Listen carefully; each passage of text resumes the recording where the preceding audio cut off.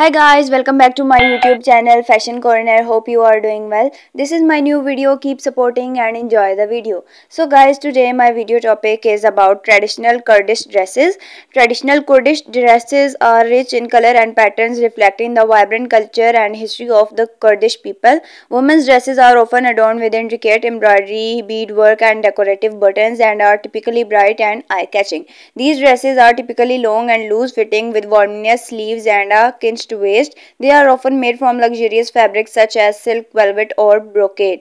Men's traditional Kurdish dresses, on the other hand, usually consist of a long robe-like garment called a jilbab or shalwar kameez paired with a sash or belt at the waist. The garments are often made from wool or cotton and are woven with traditional geometric patterns and bold colors. Both men and women may also wear a distinctive Kurdish dresses such as turbans or headscarves, which add a finished touch to the traditional Kurdish attire.